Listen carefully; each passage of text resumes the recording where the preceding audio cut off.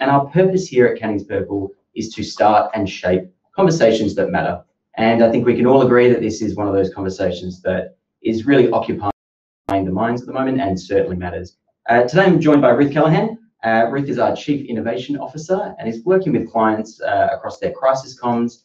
And I think it's safe to say is a big fan of all things digital and digital tools and digital integrations.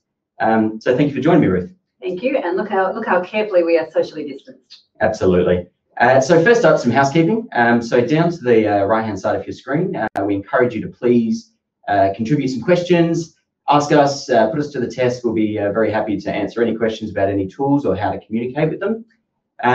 So today we're going through tech in time of a lockdown. And I think it's important to mention that a lot of the tools that we're going to be recommending are based on sort of our experience and how we've seen them flowing out or being rolled out by organisations. And we're really going to be focusing on tools that can be rapidly put out there. They don't have huge amounts of time needed to set them all up, and I think that's a really important thing, which we'll get to.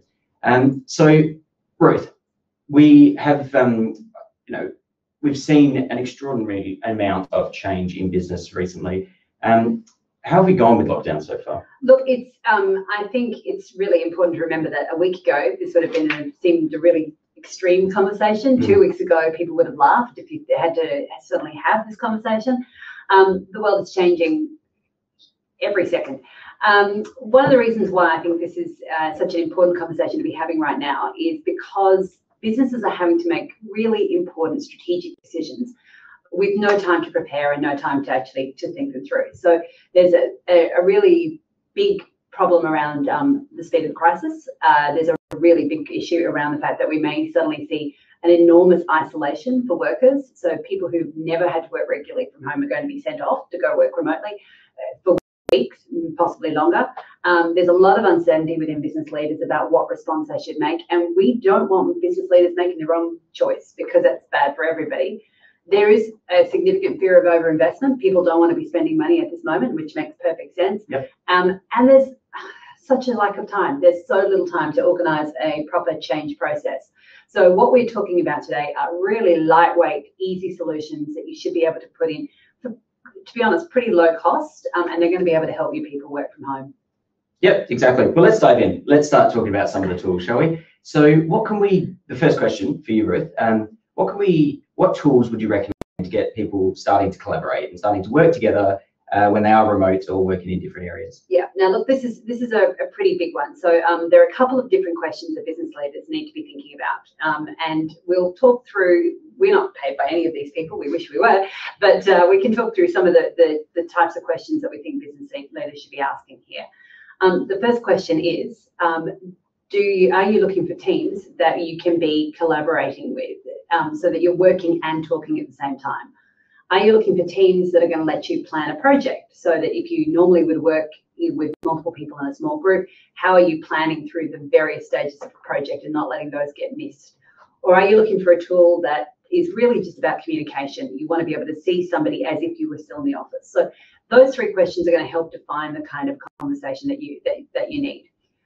The first one there, Glenn, is talking. So a lot of people, huge numbers of people have signed up to Microsoft Teams, but there are also a lot of people on Slack. So what's your preference? So I guess with any of these tools, it depends on your context of your organization. So I think it's really important to work out what sort of communication do you normally use and try and feed straight into that. So if you're an organization that is prone to conversations that happen just as you're walking past, then you need to start to replace that with more verbal communication rather than going straight to sort of a text-based communication. So something like a Microsoft Teams, I personally think it's a great program. The thing I like about it the most is its integrations. It seamlessly integrates into things like OneDrive.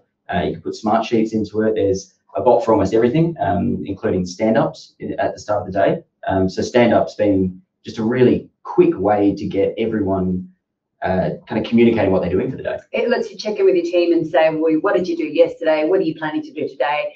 What's standing in your way? It's a really good 3-question way of getting that done. And you don't have to all be in the same room for that. You can sign on in the morning and answer those 3 questions, and then you get a report that says, here's what your team's up to.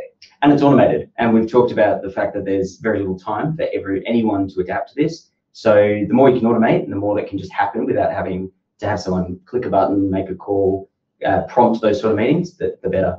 And we mentioned Slack as well, so I think it's worth touching on Slack. I've used Slack a lot. I go to and fro whether or not I like it, if I'm being honest. But I think what Slack allows is that sharing of large files. I think it's really good for that. Microsoft do it through OneDrive. Slack do it as more of a native thing. There's different price points for them as well. And I think if you're already using Microsoft, Teams is going to be the way to go.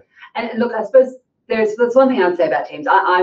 We've only started using it in the last week or so. We've managed to get the entire organisation onto it and deployed really fast. So that's a big tick.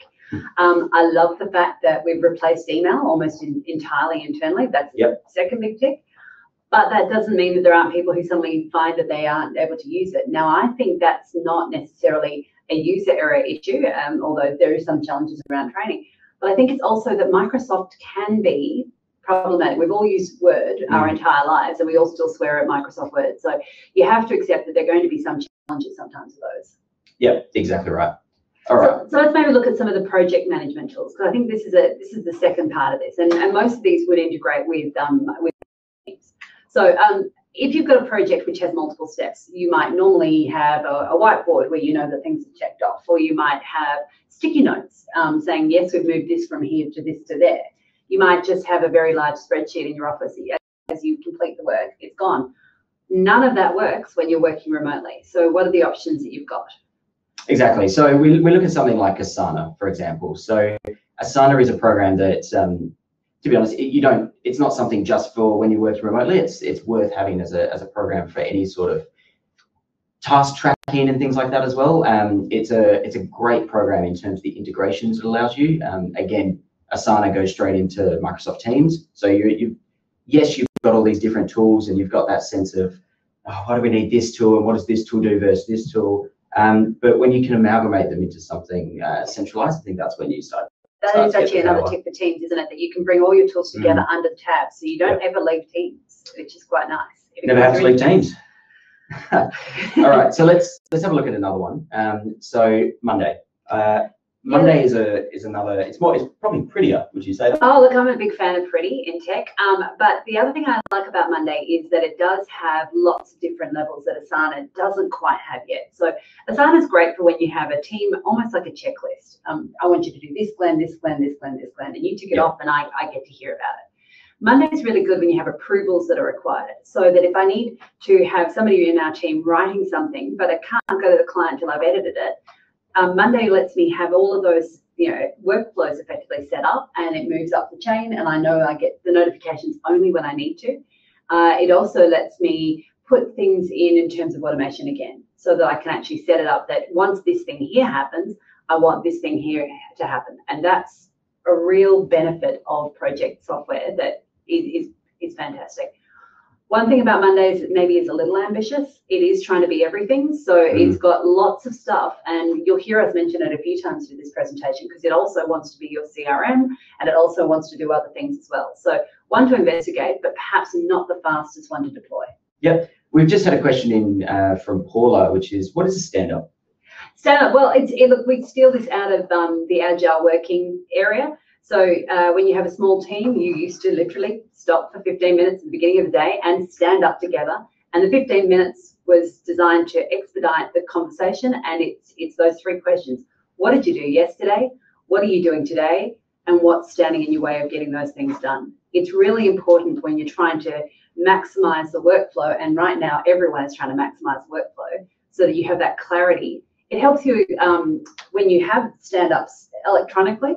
It actually does help you track over time what are the things that are standing in your way. So if it's the same blocker every day, that the blocker is I can't get something out of this department, or I can't seem to get onto this server, that lets you really quickly identify the things that are stopping you being as productive as you'd like to be. Yep, and for those worried that we're completely removing face-to-face, you can always follow that up with a virtual call as well. In fact, that's what we do within our team. We do the stand-up to get that kind of content out there, and then means that when we do have a face-to-face call, we can actually check in with each other and make sure we're okay, and how's the dog, and how's the parents, how's the family, but then also get down to the nuts and bolts of anything that is going wrong. Fantastic. let's take through what the next tool that we'd like to go through, because as I say, Monday, great tool, really clever. Doesn't work for everybody though. So I think the next one on our list is Airtable. Now, you may never have heard of Airtable. They've kind of flown under the radar, but this is an interesting one. It's similar to Monday in that it lets you have a lot of different steps in there and a lot of pieces of content. But the screen that we've got up here is showing the kinds of templates that they've set up as ready to go for business. So if you are looking for a really simple way of going, here is a problem I've got, I don't actually have my sales pipeline on the systems that I'm using now, Airtable will give you the template and you can just literally follow it along. It makes life a lot easier. And they've got templates for marketing, for editorial, for your website, for public relations. There's lots and lots of things. It's like having multiple spreadsheets that all interlink. So unlike using Excel, where once you might have an Excel for events and something else for their clients, Airtable will bring them all in so that they all talk to each other. Yep, brilliant. I think you've covered all of that. I've got nothing else to add to that. And Trello. Yeah. Look, and now we've had long arguments about Trello because I'm a big fan of Trello, and you don't like it. No. I just find it distracts me. It sort of takes me down the wrong path. I think there's other tools. However, maybe you want to say why you enjoy it. Look, I used Trello when I used to teach at university, so it was the simplest, easiest, cheapest thing I could give to a bunch of students and say, here, collaborate. It's like to-do lists, and you see on the screen, you know exactly what's going on, and as things get complete, you move the card across. So if you do nothing else and you want to have a really basic, really simple thing, Trello is fantastic. You can use it for your family to plan, who's doing what, whose turn is it to do the housework. It's just a really friendly, lightweight product. And that's a good comment around these. Some of these programs work in boards and some of them work in lists. I'm a list person, you're a board person. It's down to the individual and it's down to the organizational context of which one works better. We're not sitting here saying which one will definitely work better. It's just part of. We might. Yeah, we might. Yeah. All right, let's move on. Okay, this is a list. This is a list. All right, so I've thrown in Smartsheet here because Smartsheet has a couple of really traditional styles of things that will appeal to some people, particularly if your business is very much spreadsheet based. So Smartsheet is like Excel in many, many ways, but it's for text rather than the numbers. What it does though is have some really nice integrations and automations. And I've put up on the screen an example of some of the material that it's producing for businesses, including, for example, a travel and illness form. So if you've got staff that are traveling at the moment and you're having trouble keeping up with what they're doing or what their status is, you might have several officers all at different levels in terms of their pandemic response. I would recommend having a look at the Smartsheet free coronavirus material because it's fantastic. It actually lets you take some ready to go pieces straight away and apply them. Yep, perfect. All right. So I want to ask you now, I think there's a lot of anxiety and there's a lot of pressure around whether or not, if we send everyone out of the office, how do we make sure they don't spend the whole day, on Netflix, playing ping pong with their housemate, all these things that they would typically do on the weekend. How do we make sure that staff are productive and actually, working with the same motivation they would if they were in the office? Look, that again, huge challenge, and it's going to be more of a challenge as we go forward in this because they're going to be, I would suspect, some peaks and troughs in workflow. So there are a couple of different questions that I'd pose to a business in this space as well.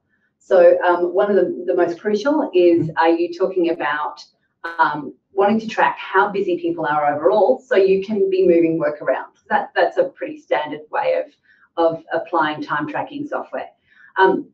Alternatively, you might be wanting to track how busy people are moment to moment as effectively evidence of the fact that they are working on what they say they're working, or how much time are they spending on YouTube instead of spending on the tasks that you've given them.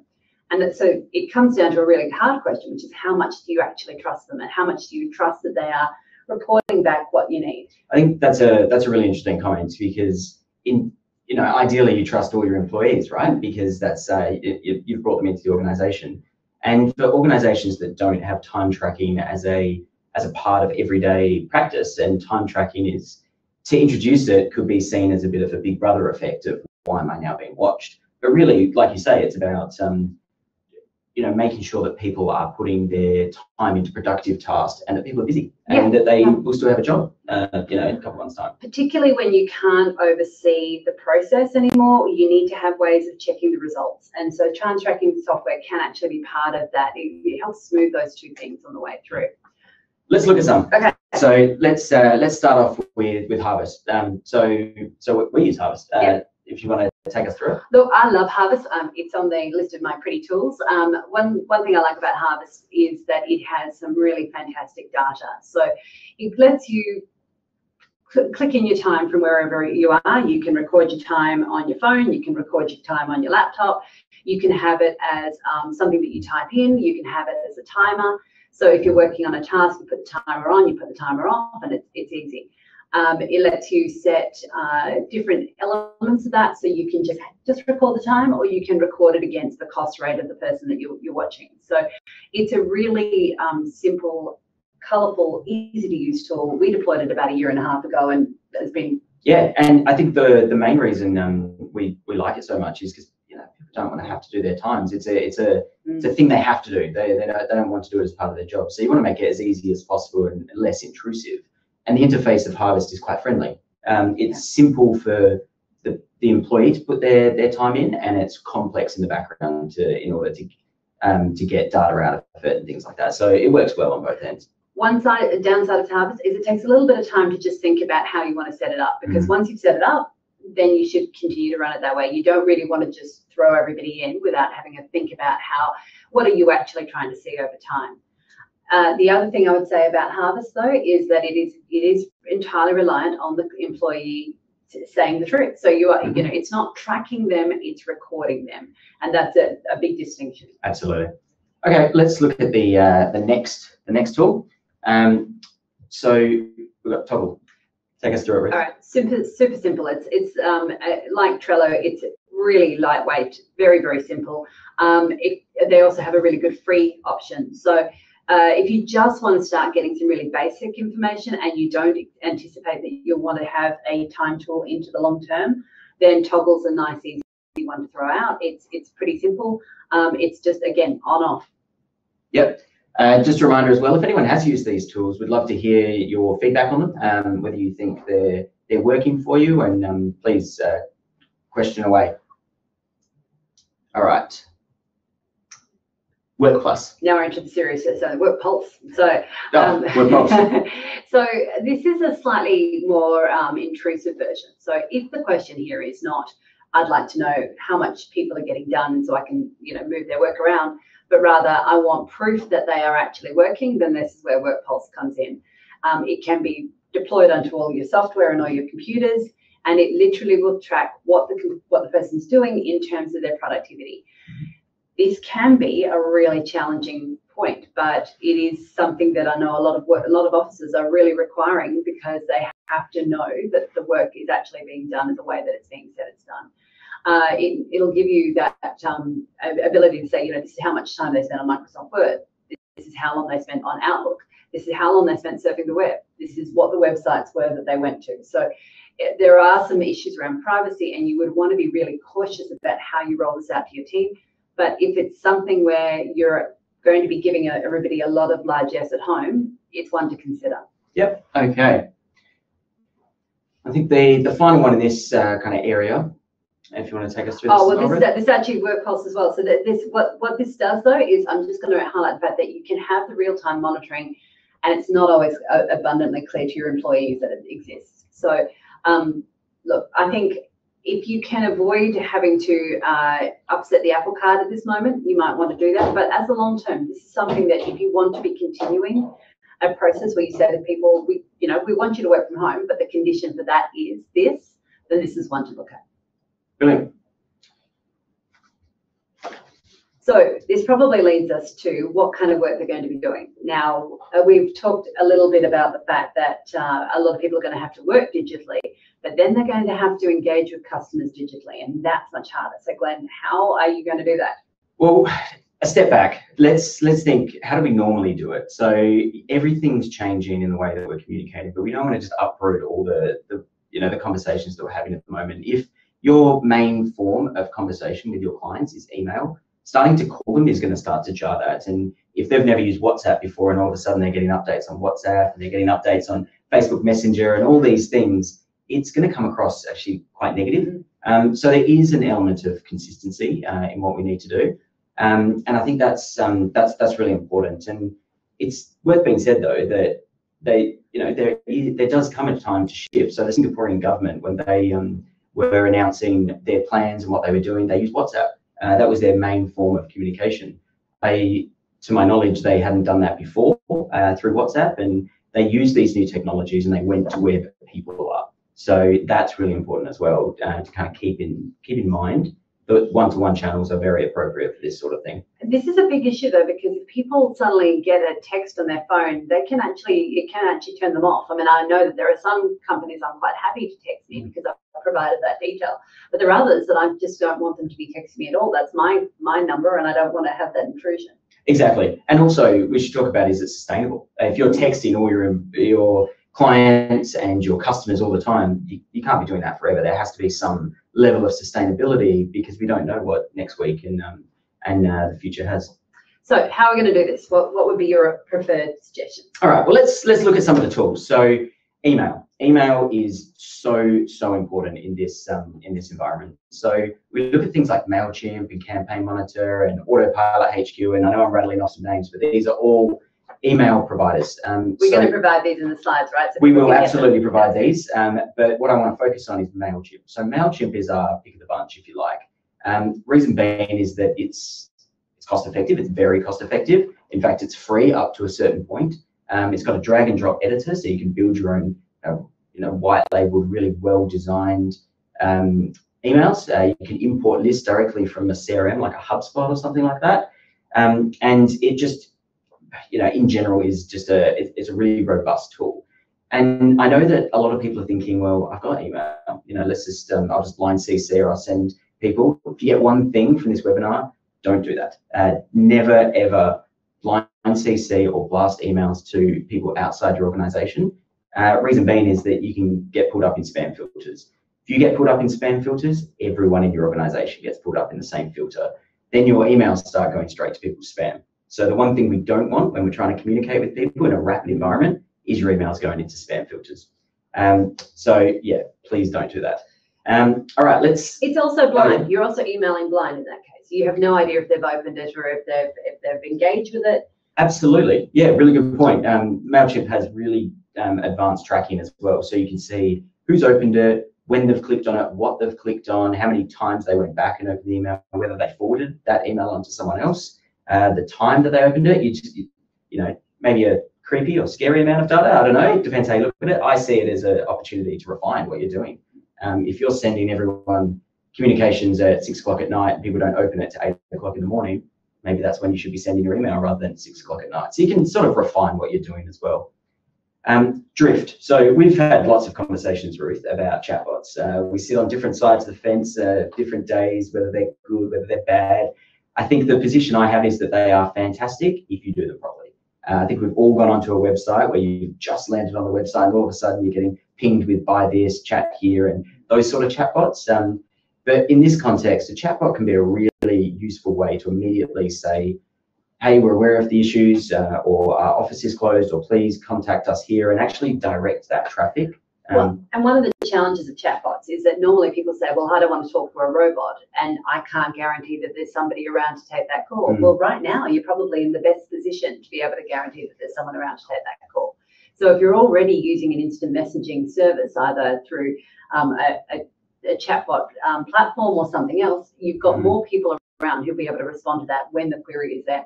And right now, you don't want to be leaving business on the table. So if someone's on your website, you want to know about it and you want to be able to help them. Exactly. And this is a good example of a tool that you can use whenever, in any environment. It can add value in lots of different ways, whether that's automating to a degree the communication, so that the person's, when they do eventually speak to someone, they're speaking to the person that can actually answer their question. Nothing worse than being passed on and go around in a loop, and that person's at lunch and you don't get your answer. So yeah, chatbots, really important. Now, if we move on to webinars, so this is where we are now.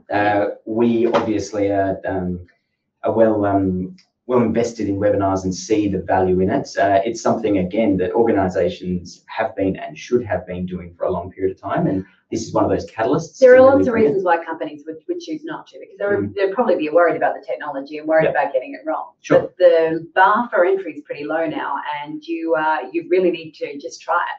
Yeah, exactly. It's the running off a webinar, the actual technical side of it is not the hard bit. The hard bit is getting people there and then following up with those people and actually providing value post and pre-event, and that's quite important. So we use ClickMeeting. We use ClickMeeting for lots of reasons, mainly because it's the features and what we can actually deliver as a production quality is a lot higher than some of the others. I know people have asked me why we don't use Zoom. I think Zoom is I know Zoom is probably the most prevalent. But the reason we like ClickMeeting so much, and this is really important for tools, is that the barriers to getting onto it are low, in that you don't have to download an app. And as soon as you have to download an app, you're adding a barrier for people. And if you add a barrier, it's a personal barrier, like, oh, I don't want to download this onto my phone, I don't have space, those things. But it's also an IT infrastructure issue. A lot of organizations, particularly schools, universities, government, if you're on a work laptop, you can't download apps without approval by the admin of the IT. So we've chosen to use a tool that just eliminates those barriers. Why put them up when people are already finding that? I'm very sad though, because I understand that Zoom has that filter that makes you look much better on camera. So we can hope for that. But that is a real plus. That some of the things that they're doing with webinars now is designed to make you look much more professional than you might otherwise do. Don't know what you mean. All right. So the final thing I wanted to touch on is social media. So I think I'm not going to preach around the value of social media and what it does. I think we all know that social media has a place for organisations and communication. But what I did want to touch on, and we've sort of mentioned it, is the likes of Facebook Messenger and WhatsApp. It's where people are. It's where they're communicating, and we're already seeing a lot of data around people are now working from home, and they don't have their manager and they don't have their boss and they don't have the social pressures around them, that people are using social media more. They're also potentially sitting at home and want that connection. That's how they're communicating with people now. So we've seen real spike in social media use. And when there's a spike and people are there, that's where you need to be communicating as well. So it's about setting up your tools to be able to, things like Plannable or Hootsuite or Sprout, to be able to communicate across platforms. But it's also about putting the protocols in place that there's actually someone, active and responding. Otherwise, it's a pointless activity and it could be a negative thing. I think there's going to be a lot of fear about businesses closing and not being seen again. So you want to be visible at this point. You don't want to just disappear out of people's radar. But this does lead us to a really big question, Glenn, and that is, we're talking about communicating with your customers. How do you know who those customers are anyway? Yeah, no, that's a really good question. I think it staggers me how many organizations don't know who their customers are. They don't have a list, or they have a sort of email list over here and it's in their phone or it's in their head. And it's sort of it's in times like this, it's a real issue. So we talk about CRMs. So CRMs are your collection of everything from the organizations you work with, the individuals, how often you've communicated with them. And really, in times like this, you can call upon them to, at a glance, get everyone that has been into your building in the last week, or anyone that has sent you an email in the last 3 months, and send them different messaging. It's how we're able to invite most of you today. That we were able to pull a list of those we wanted to invite and send out a list, and that could happen without having to kind of get 40 people to send us their email lists. Now, it's a big concern, and most businesses that don't have a CRM are terrified about taking this step because they're enormous. They're really complicated, and now is not the time to be trying to roll out something which is really, really big and bulky and is going to require lots of effort within your business. Yep. But that said, there are some things you can do to have lightweight CRM, can't you? Yeah, absolutely. And things like HubSpot, that's entry level for a lot of these CRMs are quite lightweight. So you can set one up, you can have up to X, I think it's 2,000 contacts, things like that for free. And that's your way to start. And touching on your point, if anyone has set up a CRM in an existing business, they would know how difficult it is. So now is the time to engage in those sort of tasks. I think to really think about what, if you're really thinking about what you want to do, just use some of this period to define the question for what you might want in the future. But right now, you could use MailChimp as a CRM. You can use Monday as a CRM. You can use HubSpot's free CRM. And I would recommend looking at the free side of it, not necessarily getting talked into some of the other elements just yet. Exactly. There's, you may already have Microsoft Dynamics and not be using it as a CRM, worth exploring. We've thrown Nimble up on that screen, which is very much drives out of your email lists. But if nothing else, having something where you've got a shared understanding of who your customers are, that's really going to be important right now. You don't have to use that data for anything other than being able to define, here's how we would reach them, here's who they look like, and here's how we might go find other customers that also look like that. Yep, exactly right. Is there anything else you want to mention around CRMs? Well, look, the only thing I want to say is that sometimes with CRMs, there come some other nice things. So one of my favorite things about HubSpot is actually not the CRM.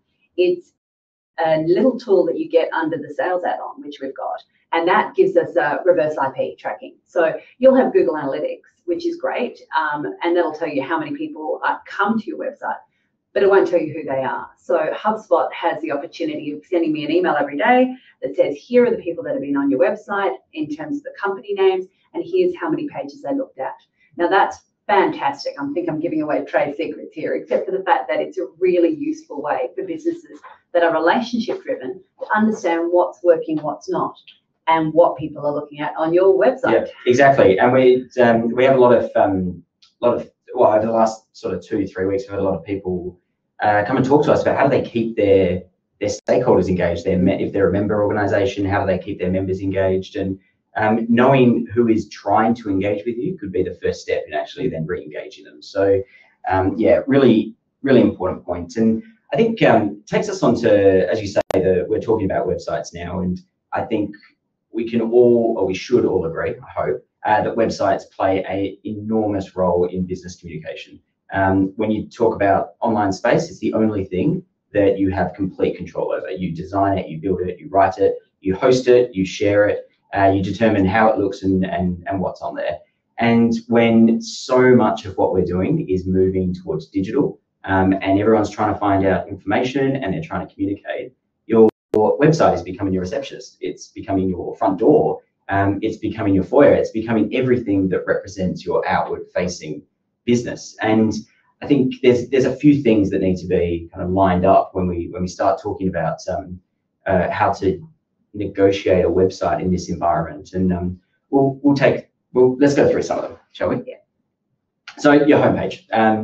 Homepage is, like I said, it's your front door to your website, which is now the front door to your organization. And if you don't have something on there that's immediately communicating your latest news and updates around how you're reacting to the environment, you're going to find that people are going to start getting lost in the details of your website and they won't know where to go. So you'll see, this is just an example of our website. And top right, you can see we're not dominating our website with it. We're not plastering it everywhere, but we're making it known that we have communications around COVID-19 and what that means and whether our office is open and things like that as well.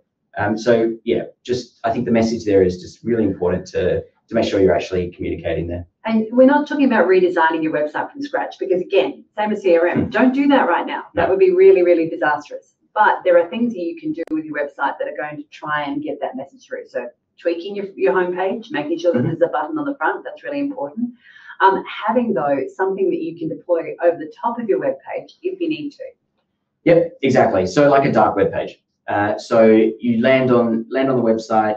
It's the first thing you see. So it's sort of, I guess you could call it a pop-up, but it's got a bigger purpose than that. We're not trying to get you to sign up to a 268, although you should. It's more about actually getting communication out there to people that come on. So if they're coming to our website, maybe they're trying to find more information and we're interrupting that usual journey to give them another message. And you would know that if you're in a business that's got crisis plans in place anyway, you probably have a dark website or a number of different crises. Just having one that you can deploy if need be for this one is going to be quite important. So having something that you can pull up, but it doesn't have to be a negative message. You can equally have a positive landing page that you have dropped in over the top of your website instead.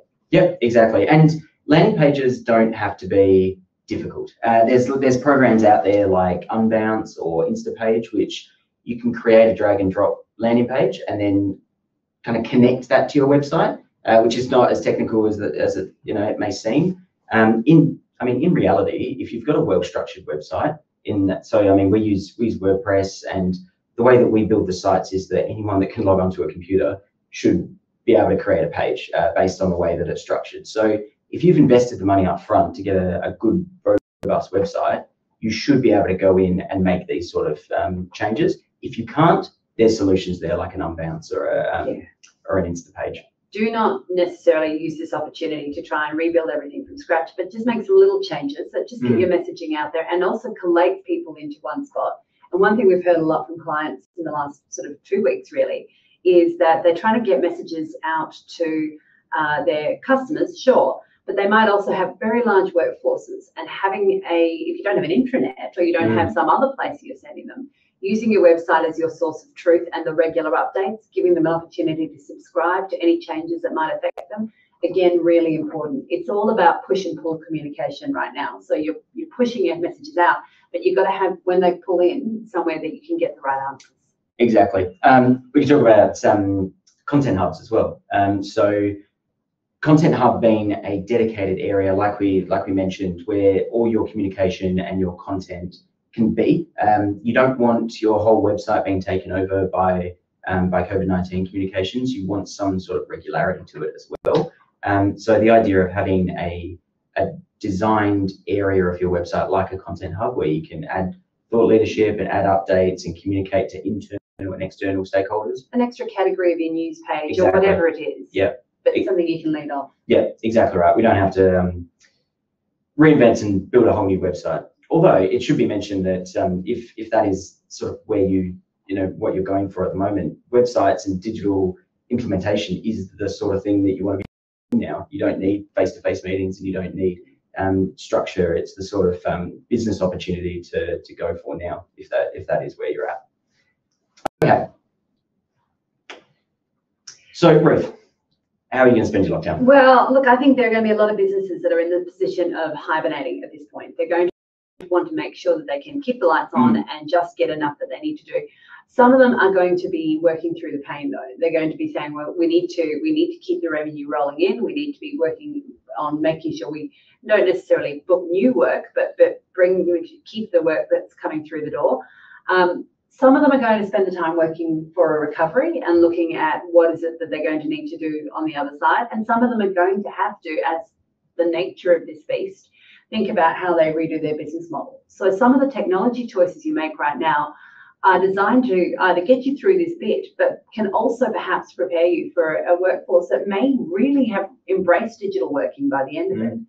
Now, one thing we didn't talk about, and I'm just going to add this in now, contingency planning for everything you do for tech. And the reason why we need to mention that is that on Tuesday last, when everybody went home in lockdown in Europe, Microsoft Teams went down for a couple of hours, and that caused huge ructions. So if there's another piece of advice we would give you out of this, it's don't just go with one tool and one form of communication and put all your eggs in one basket. Make sure you know that there are 3 ways to contact your staff, that there are a couple of ways you're going to contact your customers, and you can balance that. But it's really important that as you get ready for a recovery, you have started to put in place some other ways that aren't just face-to-face and just aren't the traditional ways of speaking. Yeah, good call. We've got a couple minutes left, and then we're going to get into some questions if there are any coming through. So please continue to submit your questions if there's anything that you'd like to ask Ruth and myself.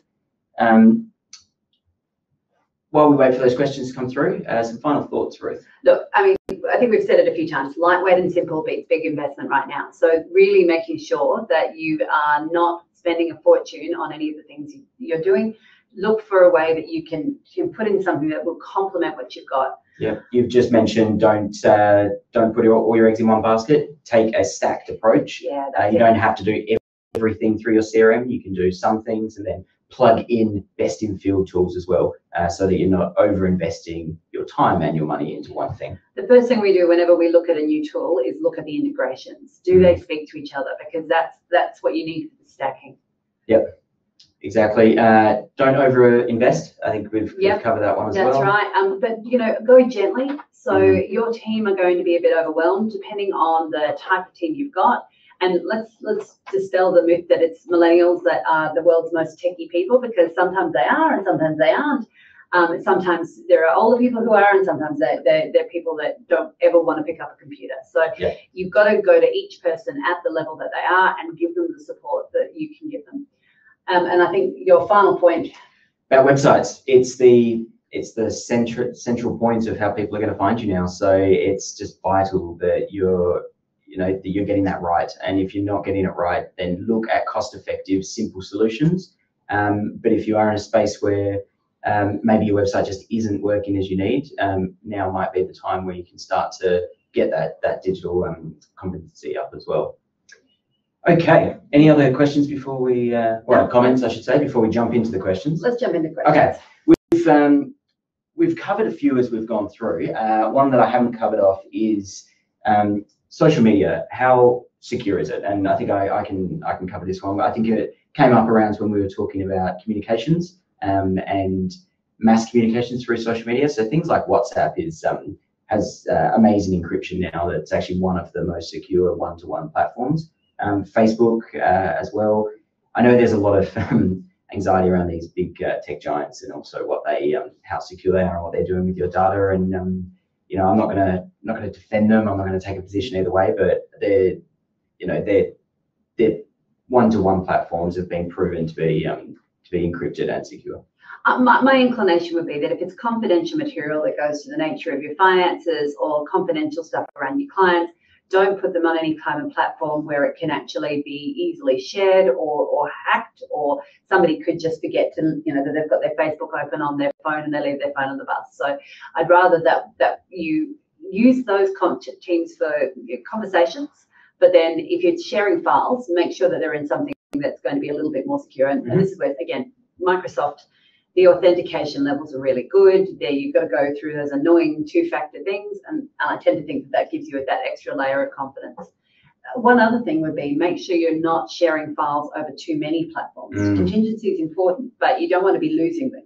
Exactly, and you don't want issues with version control as well, and you don't want to confuse people. I know we've probably covered 50, 60 tools, I think. It feels that way. And I hope it doesn't feel like we've just sort of thrown them all at you, but we've guided you through which ones you can use, which ones you should use for different things. And I think, speaking to that point, a lot of these tools do come, there is a change management process within using them that has to happen so rapidly now.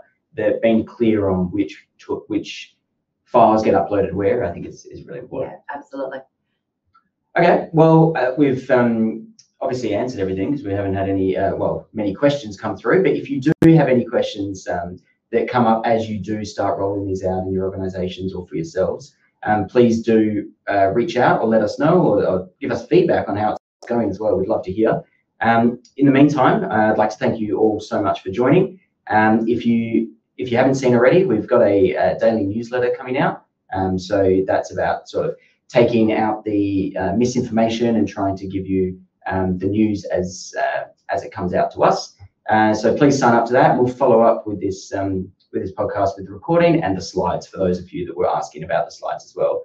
So on behalf of Ruth and myself and Cairns Purple, I'd like to thank you so much for joining us and speak soon.